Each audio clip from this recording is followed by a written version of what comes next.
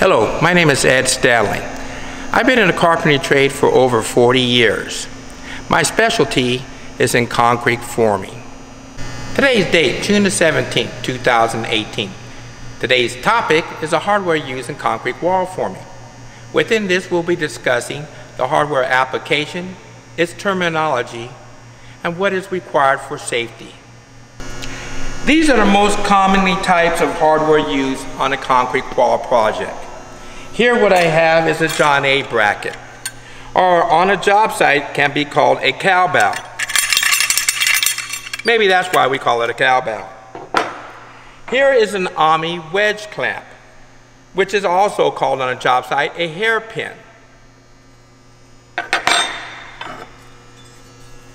Whaler brackets, which we call also on a job site fingers.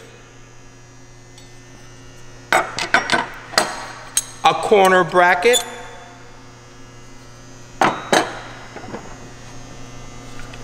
a turnbuckle, a form aligner, and these are snap ties. They come in various sizes for wall thicknesses. Also, the ends come in either long or shorts. In some cases, we might have to extend a tie. On the short ones, we have a John A extender. Okay, and these are also called on a job site chicken feet. They incorporate like that inside the John A extender and thus creating a long tie. And I'll explain to these once we get on to our project. Before we get started, safety first. Let's start with my clothing attire. Work boots, steel toes, a steel shank at the bottom of the sole protecting from nails puncturing through my boot. Heavy duty clothing, long sleeve shirt, gloves to protect my hands, a vest, safety vest, reflecting tape, high visible among equipment that might be around me on a job site, safety glasses, side shields, ANSI approval, and of course, wouldn't go anywhere without my hard hat. To demonstrate the hardware that we discussed, I built two mock-ups, a single whaler and a double whaler wall form. Let's begin with the single whaler wall and how the hardware is applied. As I said earlier, a snap tie comes in various sizes. The cone determines the thickness of that wall. It acts as a spreader, and with the hardware, acts as a holder to keep the form in place. In this case, a John A bracket is used, as we can see here, on a John A or a cowbell, giving us enough room with clearance for anywhere between 5/8 or 3/4 of a plywood, more standard. As we can see here, it's used and how it's applied. We would poke in on the opposite side a snap tie. The cone is bearing up against the plywood. On the opposite side, our cowbell or our John A bracket is slid into the grooves. As the tie comes through, the cowbell is set in it. The hardware snaps around the tie, thus the coupling cap keeps the snap tie in place. And in this case, keeping the wall thickness at 8 inches. Outside of cone to outside of cone. Hardware applied on the opposite side here with the John A bracket, and a 2x4 held in place, a horizontal 2x4, which is known as a whaler. The next piece of hardware used on a single whaler John A wall is the AMI wedge, or the hairpin, also commonly used name on the job site. To install that, as you can see right here, is what we call strong back. Two vertical 2x4s, 3.5 inches in thickness, using with the AMI wedge to tighten them up, thus creating this wall to be nice and strong, vertical, and there will be no bows in it. The horizontal wailers straightens up the plywood to be vertically straight. And applying that, once again, with two 2x4s, on either side, if you notice on the long ties, perfectly designed for what we call the storm back use. The Army wedge or the hairpin thus is installed by inserting over through the tie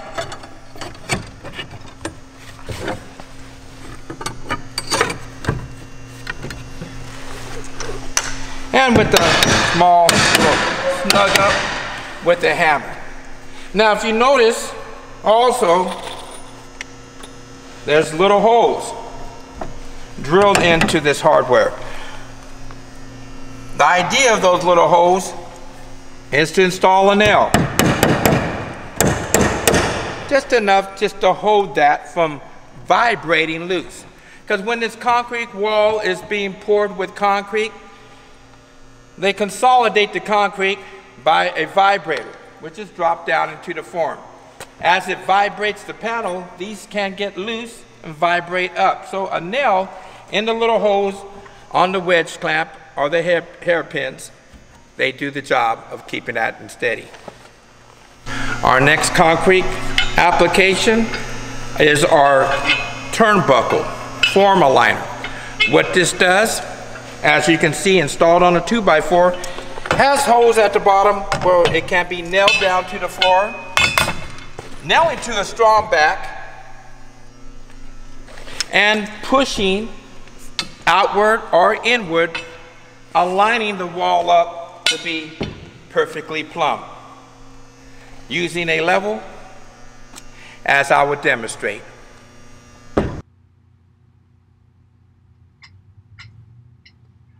Okay, now in order to plumb the wall vertical, I must install a turnbuckle. In order to do that, the turnbuckle is equipped with holes to carry a 16 duplex nail. Duplexes are made to be able to pull out a lot easier with the head sticking up, so the hammer can be able to get with the claw and pull out. Now installing a few nails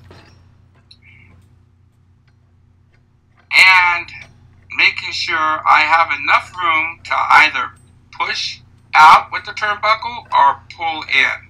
So I have a nice clearance area in between, so you can see there. Installing it on my strong back, and once again, a 16 duplex nail will be appropriate. I'll nail it to the strong back first.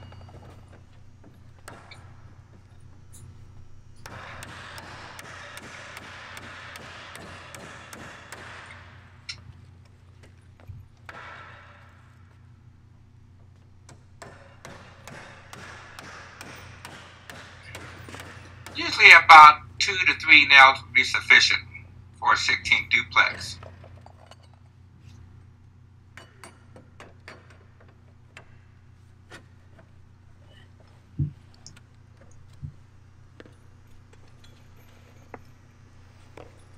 And now I'll secure the turnbuckle to the floor. Oops. Well, again with the 16 duplex.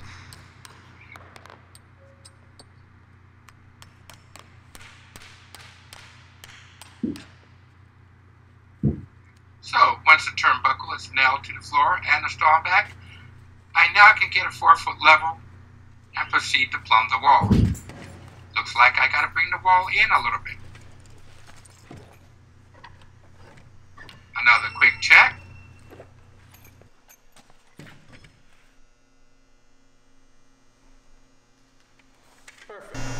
Okay, the next hardware I would like to show you on a single wailer or a double wailer wall, John A wall, is a John A snap tie extender.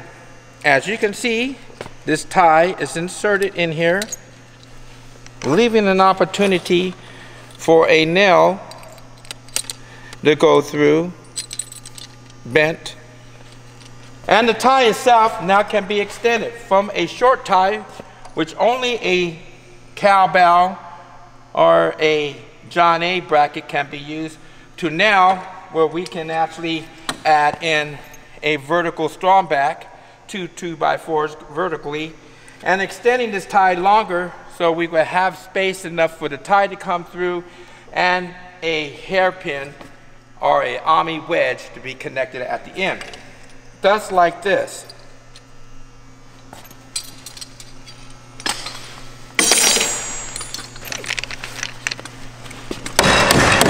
I'll remove the John A bracket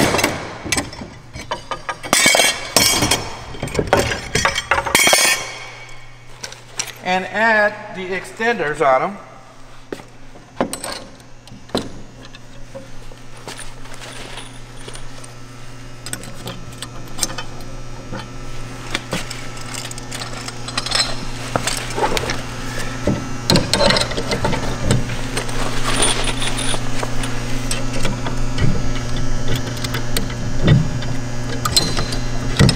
The snap tie extenders are, again, out on a job site, common terminology would be a chicken feet.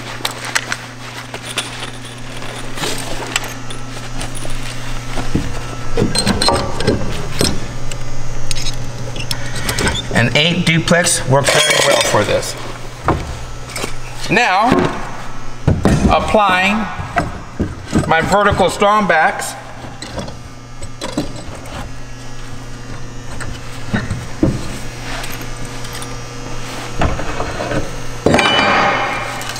And the Ami wedge or the hairpin.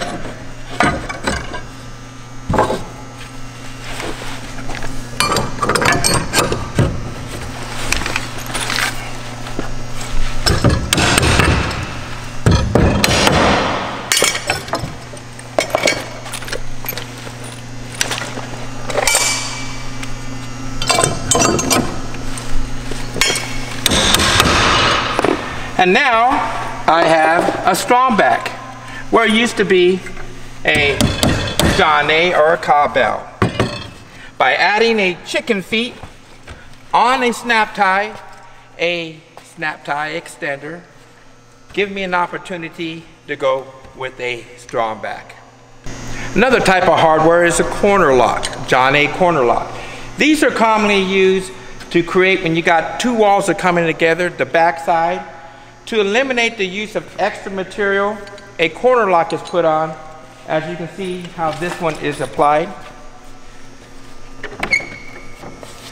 Nailed on to the horizontal whaler and to the opposite side of the wall to the other horizontal whaler. Pushing in the locking mechanism locks the corner together. As if it's applied,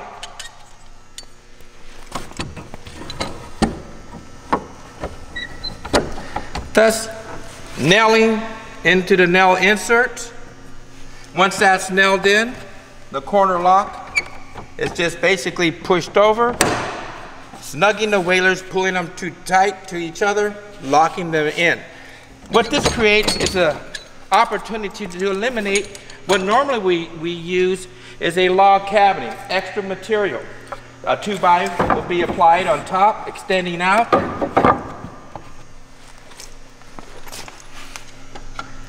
And a 2x nailing up as a lacing tool to lock in and nail against that. So these horizontal 2x4s will have pressure up against here, nailed to this. It will hold these in place. But the corner lock eliminates all this excessive necessary 2x4s to use for a log cabinet when all that's necessary is a corner lock, saving us material and time. So once again, the hardware that was just used and discussed was used mainly on a single whaler John A wall. We had our hairpins, commonly used on a job site, our wedge anchors, our Ami wedges. We had a turnbuckle that we used for pushing and pulling, aligning the walls up. We had our corner locks to eliminate added cost of material with the a lacing and a log cabinety on the outside of that corner. And we also have our John A bracket, or our cowbell, most commonly used.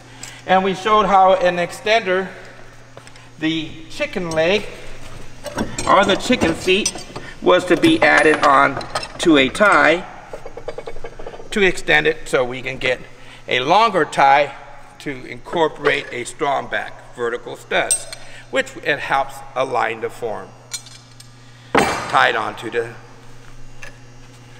snap tie.